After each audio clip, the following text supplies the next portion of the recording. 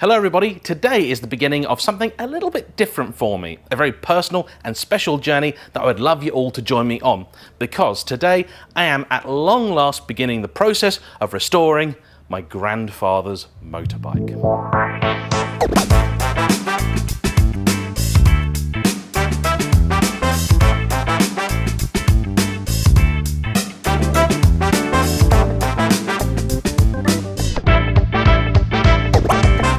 And this is that motorbike.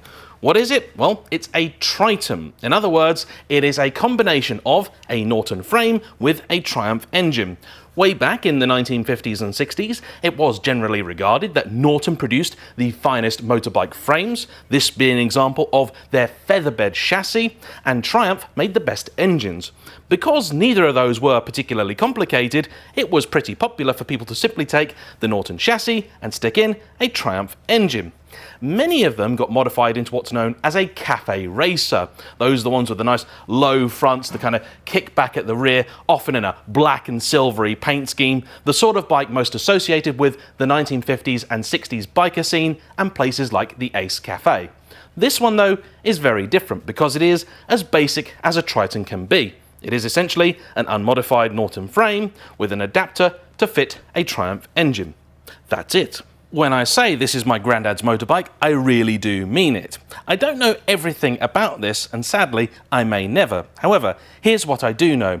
I believe he was actually the person that made the modification, built this motorbike. It was registered in 1967 because that is, I believe, when he made the conversion. At that time, he would have been 17, and I was told that as a teenager, he used to ride this to work. So that all tallies up. However, it has been off the road since 1995. He died in a motorbike accident in 1999. So, ever since, this has been one of the largest and most personal mementos that I've had of him.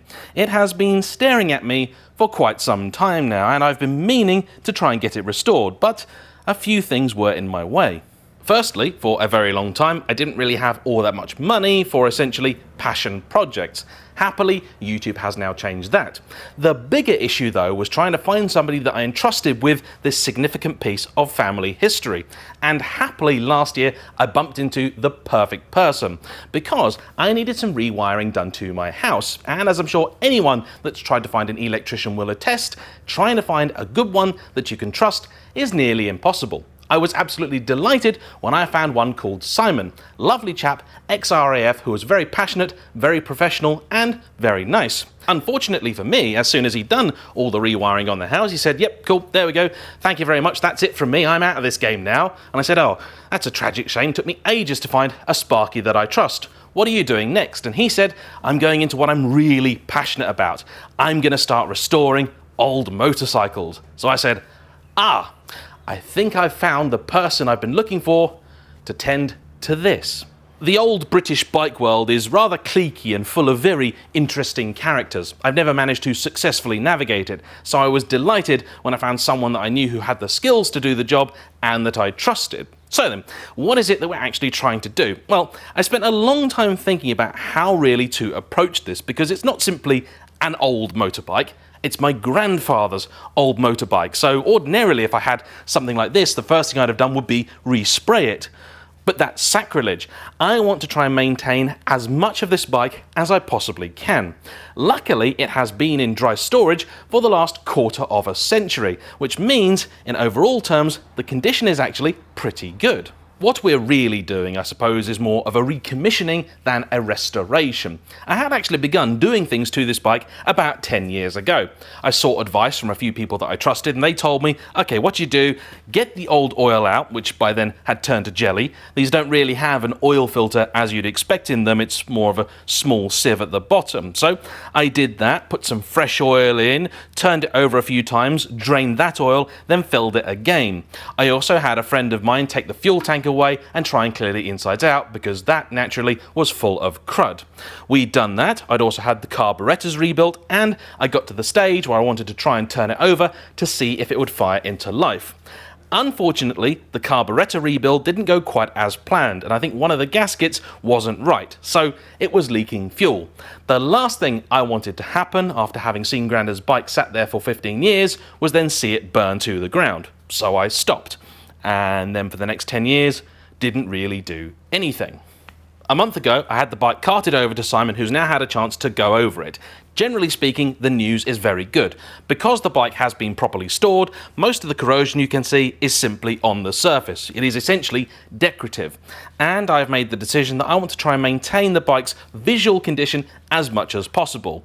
Anything that is structurally concerning, of course, is going to be tended to, but the rest of it is going to be merely cleaned up and preserved. The only piece we're talking about replacing at the moment, which will be obvious, is the wheels, because there is an amount of corrosion on them, and we're somewhat nervous about corroded 60-year-old wheels. I also believe at least one of them is bent, and yes, you can fix it because it's old-fashioned spokes. However, it may just be easier and more sensible to just replace and then keep these for essentially show purposes. Though today this looks like essentially any old British bike, it was actually something of a marvel for its time. The Norton featherbed chassis was a real innovation. It was, as you might imagine, quite light, and it came from Norton's desire to have a stronger yet lighter chassis to use in racing. Previously, their bikes had been very durable but quite heavy. They then experimented with a more lightweight frame but found that it would break, and that you do not want. So this design was commissioned, which I may talk about in further detail in an upcoming video, which essentially has these two sections here connected by several key points.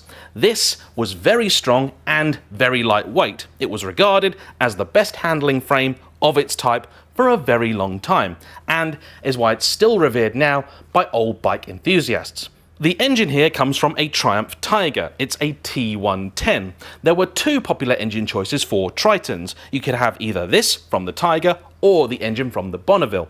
The Bonneville was the higher specification twin-carb version. This has only one carburetor. Because of that, it is slightly down on power, but this is regarded as being far more reliable and easier to maintain, which is probably the reason Grandad went for it in the first place. The gearbox is what they call pre-unit. In modern motorbikes, the engine and gearbox are all together in one casing, but here they are not. That's your engine, that's your gearbox. For modern bike enthusiasts, something also to note, the gear selector is in what you term the race position. On most normal motorbikes, the gear lever is over on the side, operated by your left foot. Click down for first, click half up for neutral, and then second, third, fourth, and so on. This is on the opposite side and goes the opposite direction. So click up for first, and then down, second, third, and fourth. I believe it only has the 4 gears. Grandad was certain this bike was good for the ton. 100 miles an hour. However, my father tells me that when the two of them went out on their bikes in the 1990s, that did seem a little optimistic. If you wanted to get 100 out of this, you needed a rather large hill. Worryingly, one thing you didn't need if you wanted to take this bike out was a key. I'm told it was a difficult so-and-so to get started and would happily kick back if you got it wrong. But there is no key whatsoever. To ride this, you get on it, turn a switch, and kick it. That's it. So as part of the recommissioning, I am going to have a key installed, because the last thing I want to happen is to get Grandad's bike all nice and ready to go, and then somebody goes away with it. It isn't worth a massive sum of money, some thousands of pounds. In truth, the value of it, of course, is irrelevant. If it was worth £1,000,000, it still wouldn't be sold. It's my granddad's old bike. I'm sure some of you watching have no idea whatsoever that I was into bikes at all. But the truth is, I actually got my bike license before my car one. The reason being, I figured if I could persuade some family members to help pay for my bike license, my parents would then realise that me having a car license would be very useful to get them home from the pub, and so they'd pay for that. If I already had a car license, there was no logic in them getting me onto a bike. The ultimate plan for this is quite a simple one. A couple of times a year, on a glorious day like today, I want to hop on the bike, go down to the local country pub, chat to a load of other bikers, have a pint of Diet Coke, and ride home and remember my granddad. That really is the extent of it. Nothing grand, no big road trips, nothing fancy, just a simple, honest, little bit of enjoyment with an old bike once in a while and some very fond memories. handily. Unlike old British cars, old British bikes are pretty easy to get parts for, which means that anything we need for this, we can get, and if we can't get it, we can make it. Simon's had a good opportunity to go over the bike, and generally speaking, it's in decent condition. As soon as we're done filming, the next step for him is to crack the heads off the engine and see what the internals looked like. As I turned it over 10 years ago, and it seemed fine, and the bike has been properly stored, we hope that the engine doesn't really need anything, at most a top-end rebuild, which is fine because on something like this, it's pretty simple. The fuel tank needs lining. Hilariously, when it was cleaned, it was done the old-fashioned way. Chuck bolts in it, wrap it in a quilt, sling it in a cement mixer. And it turns out some bolts are still in it, which I didn't know. The carburetor will also need going over. It was ultrasonic cleaned years ago, but I believe one of the gaskets still needs tending to. The wiring loom on the bike needs replacing, and luckily, as an RAF trained electrician, Simon is perfectly qualified to redo all of that. The bike runs a 6-volt system, which we are going to maintain. That was one of my questions for him. Are we going to go 6-volt or move over to 12? And he says there is nothing wrong with a 6-volt system, provided it's in fine fettle. There are a number of things on the bike that Grandad has evidently done over the years. Where possible, we're going to keep those, but where need be, we're going to replace them or upgrade them. One of the only things we definitely have to tend to and change visually is the seat. Under this cover, it's a very natty looking sort of tweed, vinylish looking thing that has definitely seen better days. So this is going to be recovered to as close to OE specification as we possibly can. And Grandad's old seat cover is, of course, staying put. The next step after that will be essentially service items, brakes, tyres and the like. As you can imagine, they're all old and past their sell-by date, and I am not taking any chances with that sort of stuff. With luck, the next video you see featuring this motorbike will be it in a state of disrepair. The car SOS, take the blanket off, oh my word, what have you done to Grandad's car moment. If you've got any questions about the bike, about the process, or even better, if you happen to know something about this that I've either failed to mention or got wrong, please hop into the comment section and tell me. I want to learn and know as much about this as I possibly can, and that's information I will then share back with the rest of you. Then, if all has gone to plan, I don't want to make this too long a series because ultimately you're here for the cars, not the bikes, but in part 3, we will try and get this fired up for what I believe is the first time in 27 years. At the absolute minimum, it definitely hasn't run in 23 and hasn't had an MOT since 1994. So that's going to be quite a big moment. There we have it. That's an introduction to this mini series. I hope it's one you're going to enjoy.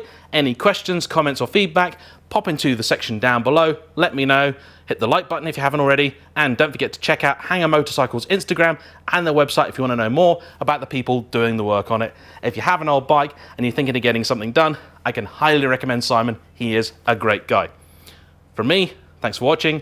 I'll see you for the next one. Bye-bye.